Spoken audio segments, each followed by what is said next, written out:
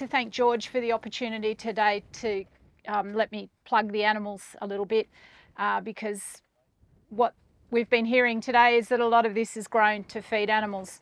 So, you know, without betting about the bush, dry conditions and what we need to do to keep our animals healthy through dry conditions are probably, you know, a bit of what I'm going to be talking about today, and I'll try and keep it short and sweet and just hit key messages for you guys. The biggest thing is to plan for how you're going to manage your animals through a dry condition as the feed in the paddock decreases, how you're going to supplement them, what are you going to feed them, what rates are you going to feed them at. And that's really important because you need to make decisions based on what you can get hold of to feed them, and based on a whole heap of other factors. Now, the most important thing with feed is providing enough metabolizable energy in a day for an animal to maintain its body weight and do what it needs to do with respect to production. Now, having a good handle on how much energy an animal needs and how many megajoules of metabolizable energy that it needs in a day for a particular stage it's at is vital to helping them get through dry times. When you've got plenty of feed in the paddock, they just eat what they need to do what they need to do, and we don't think about it often. But when they start to do things like grow a calf inside them or lactate to feed a calf on the ground, they need so much more energy that as humans it's sometimes difficult for us to get our head around how much they actually have to eat to meet those energy needs. So I do autopsies quite a lot, and I open up a cow and I look at the rumen and I go, holy moly, what am I doing here? There is sometimes 200 kilos of feed in that rumen. And now, do we all know what the rumen's doing? Anyone want to put their hand up? Have a guess? Yes, it's a fermentation tank, and it's full of this most amazing biota of millions and millions of different bacteria and fungi and other little groovers in there that are fairly specific digesters of very specific things going in. So we've got our protein digesters, we've got our starch digesters, we've got a whole heap of other digesters. So what you need to be mindful of is what you're putting into that rumen and what the digesters are doing in the rumen to be able to handle what you're putting in. So we extrapolate from that, changes need to be made slowly. So if you want to add a grain into the diet, do you fill your lick feeder with barley and open it right up and let the cattle in? No, okay. Do you transition them over with small amounts every day until you've got that rumen transitioned over so that it can deal with that new substrate in there? Yeah. Right, so having said that, if you're going to start feeding oats instead of barley, or triticale instead of barley, or you're using pellets instead of your grains, or you're even changing your pellets, everything is slightly different, and the biota in the rumen needs to be able to change over in a well-managed, maintained way so that your animals don't get sick. So you need to shandy things across. So you can't just stop the barley and start the triticale. You can't just stop one pellet, start a new pellet. Even though the pellets will all give you, you know, a nice little recipe of ME and protein and blah, blah, blah that's in them, they might have used a different grain to give that ME within that pellet. And so if the basic pellet mix is made with a different grain in it, you're basically feeding a different grain. So please be mindful and shandy things over. So what disease am I mainly talking about here? Does anyone know? Acidosis, yep. So this is the main condition that we see with grain feeding in ruminants is acidosis, and it's where the rumen hasn't been transitioned over to the grain, and animals, I see them, they get a gutful of grain quickly and, basically kills them, sometimes slowly, sometimes quickly. It's not fun for anyone really, and it can be preventable. You do have issues with shy feeders and ones that'll go off their tucker for a few days and come back onto it, and they can get acidosis as well. But it's often with how you introduce the grain that will that's when you're going to get problems, and when you change your ration is when you're going to get problems. Now, The other thing to consider is how much energy and substrates we've got in our pastures, and then making sure that you're matching the metabolizable energy for the ruminants with a certain amount of supplementary feeding with grain, or whatever you've got, or cottonseed, if anyone can get it, is also good for doing that. Now, I urge you all to think about rations and ration formulation and how you're going to do that, and seek some advice if you're not sure. Now, a plug for our livestock officers here and our livestock extension team, because they're the ones that can provide you with specific nutritional advice on how to manage stock through these times. And when I mean specific advice, it's about ration formulation and how much you feed and how much an animal needs and all those sorts of things. And your vets can help you with that too, but the best people are your livestock officers. So we've got Sally Balmain over here. Say hi, everyone. Does everyone know Sal? And Claudia Bryant here. So big plug for those guys. Now, moving right along. I'm standing in a paddock of what? Anyone want to yell at me? Cereal, yeah, cereal crops. What are cereals low in? Calcium. Thank you, Craig, calcium.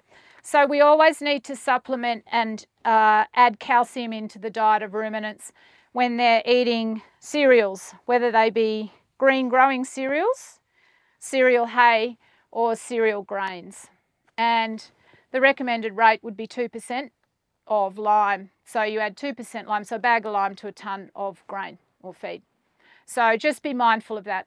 So animals with hypocalcemia, they've got low blood levels of calcium, and they, look, last drought I basically saw calcium in every way that you could see a calcium deficiency. So ranged from tiny lambs being mustered in to get vaccinated who would fall over and fit and froth at the mouth and die, through to adult ewes and sheep that were just your classic, what you'd think, just weak.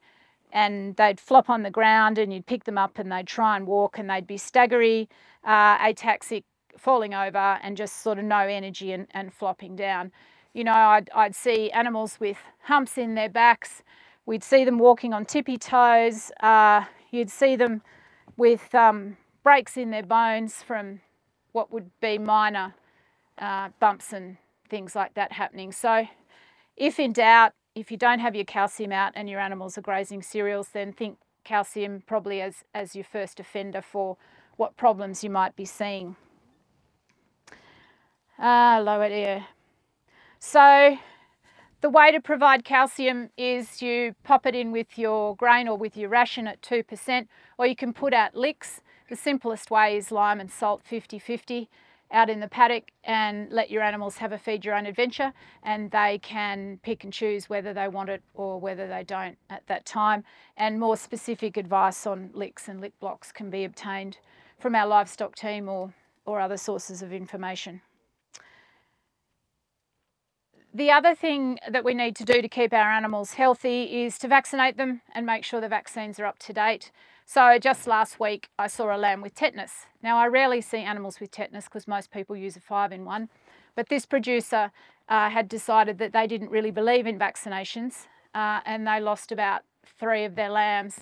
Now it's not nice at all. So this was a white, an Aussie white, that was it. And the poor little thing, it was still standing upright, and first thing I noticed was that its ears were really perked up and it was quite surprised. I thought, oh, you're surprised to see me, like its eyes were really wide with its ears pricked up. And then I noticed it was kind of tottering on tippy toes, and then it fell over and it had extensor rigidity, so its legs were straight out in a sawhorse sort of position. And what you can't do is open their mouth because they get lockjaw. And the whole expression on their face is all about the muscles on their skull contracting and elevating their ears and opening their eyes. And it's not a very nice condition, so we euthanized that one. But I've only seen it twice. So I just would put a plug in for vaccinating your animals. The other thing that they can get in drought conditions is pulpy kidney. We usually associate it with lush conditions. However, drought conditions, you can also get it. So keep your vaccines up to your animals, and that's a good thing to do. Now, with respect to planning and managing animals and things like weaning and providing enough nutrition for your young stock, maybe it's too late, maybe it's not, but consider early weaning, because you reduce the energy requirements of a unit of a cow and calf or a lamb and ewe are much greater than if you split them up. And so provide appropriate rations for the little ones, and even think about creep feeding to get them onto their rations early. I know Sal's given talks about that in the past, and our livestock team can give you lots of information about that. So back to our low energy thing. Pregnant animals with not enough metabolizable energy will get pregnancy toxemia. They basically become recumbent on the ground and they're blind. It's very difficult to save them, so they usually require euthanasia. And often your sheep will have twin lambs in them, and the cattle are we don't often see twin calves, but if they don't have enough energy in late pregnancy, they will get pregnancy toxemia. And then obviously the weight loss and malnutrition kind of side of things, of not enough energy to do what they need to do. And a little plug, final thing which came to mind, two things. So Suze was talking about brassicas. I have seen issues with grazing brassicas in livestock, mainly when they're on, actually I should say only on pure stands of brassicas. So polioencephalomalacia, which is a brain condition that causes them to be blind, they froth at the mouth, they really can't function, they become very dopey. So your steers that are normally running away from you will just be like pet show steers. You know, you walk up to them and pat them and they're just standing there going, human, okay, I'm just going to stand here, instead of, crikey, human, run away. So, you know, major behavioural changes.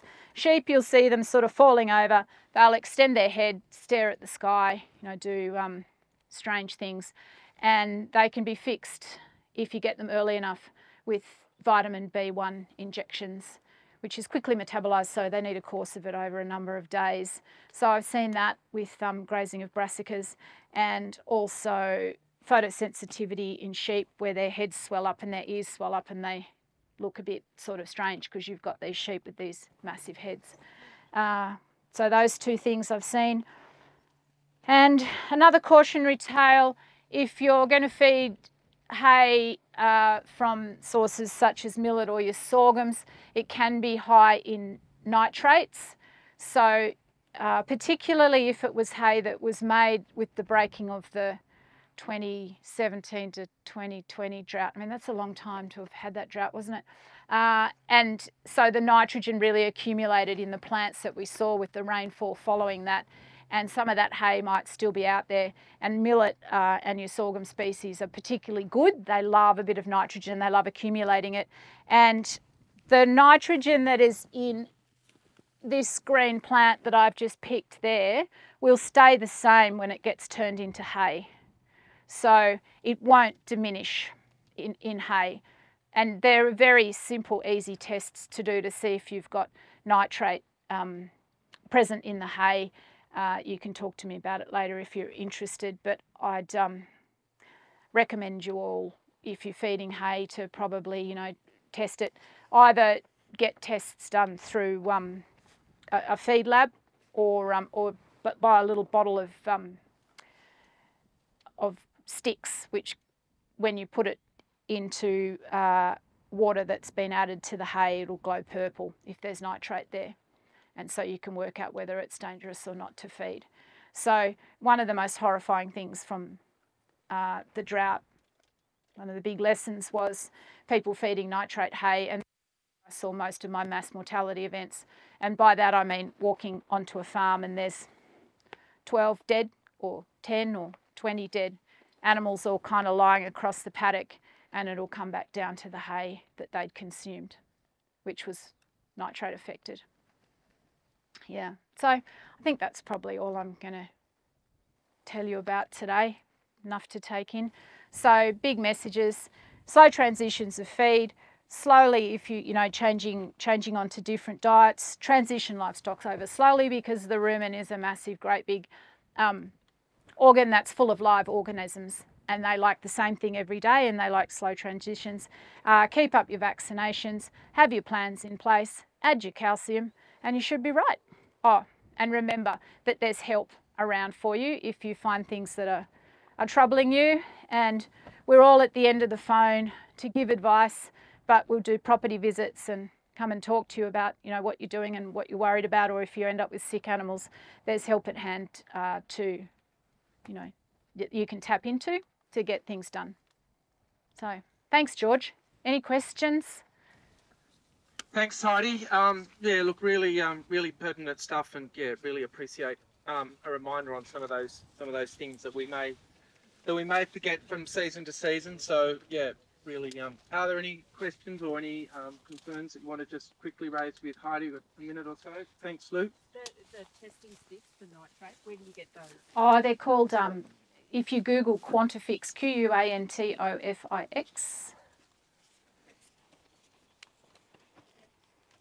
nitrate sticks. Now, what I find with those, and particularly with hay, you have to add a bit of water.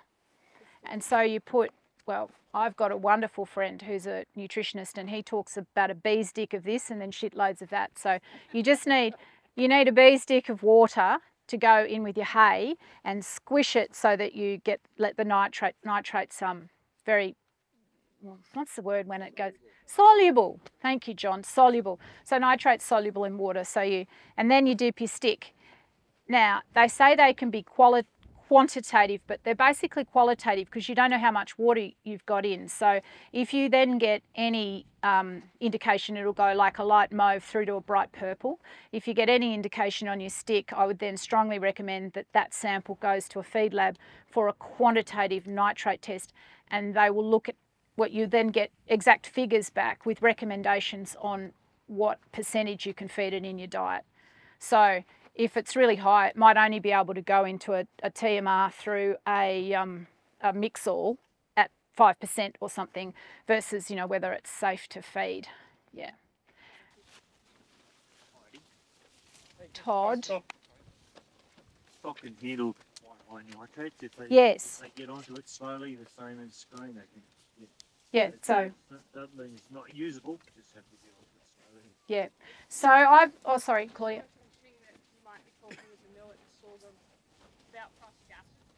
Yes, so prussic acid. I have never diagnosed a case of prussic acid poisoning, although we have seen in the district, I know, chronic neurological conditions in sheep that have been grazing sorghums for, I suppose, a month or more, where they fall over and turn circles on the ground, roll over and over. So if you end up with neurological conditions in your animals, it's always worth investigating. Absolutely, and thank you for that, Claudia. Now back to the nitrates, Todd. The times when I saw nitrate toxicity were little things where people were tired and their management maybe, fell over. So one property where I saw 10 dead Angus cows, he would usually put out his cereal hay first for his cows. They were all in a drought lot, and then he'd hop on his tractor and he'd trundle back and maybe have a cup of tea and do a few bibs and bobs and do some other stuff, and then he'd go and get his millet hay and he'd put his millet hay out, and then they'd get their millet hay. So their rumens were fairly full of cereal hay first, and when they were poisoned, what he did was he, on that day, fed his millet hay first, so they were empty from whatever time, and he put his millet hay out, and they got that before the cereal hay, and that was enough. And another time I've seen it was, it's always worse with heavily pregnant cows. So cows getting a ration of cottonseed one day, millet hay the next, cottonseed, millet hay, and they changed. They were feeding a batch of millet hay to their yearling steers, and they were all coping very well on it because those animals cope better than pregnant cows with nitrate toxicity. And then so they thought that hay was safe, so they fed it to the cows. They fed it out in the evening, got up the next morning, there were 10 dead. So it's often just those things that trip you up when you're under pressure and you're stressed, and and everything is seemingly against you, that, you know, I suppose it's terrible to say, but stuff just happens. Nobody's fault necessarily. But yeah, so just watch it. But yeah, absolutely.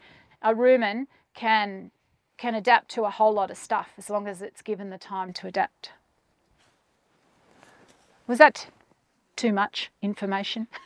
No, that's good, Heidi. And look, just extending on from that, so through Local Land Services, just for your, for your advice, and particularly if you are an advisor, we do have we've implemented the subsidised feed quality tests again that we did have. Fabulous. That we did have running in the drought last time. So if you've got anyone in doubt, certainly then refer them to one of our officers. So Warriota, Moree, so forth have got the feed quality testing bags. So certainly send them our way. As Heidi's mentioned, we do recommend that thoracic and nitrate testing. However, that is we do require the landholder to pay for that, but it is certainly worth considering, and there are the two rates of whether it's present, absent, or whether there are levels, so you can get that. And we use the Feed Central at Toowoomba, which is quite good, but there are other labs, so certainly happy whichever lab you want to go. And the other thing is the subsidised water testing. So as things get a little bit drier, we have got that in offer again through East West. So if people are using alternate water sources and just want to be confirmed about the quality, that's on offer as well. So just to contact LLS or go to one of the offices in the region.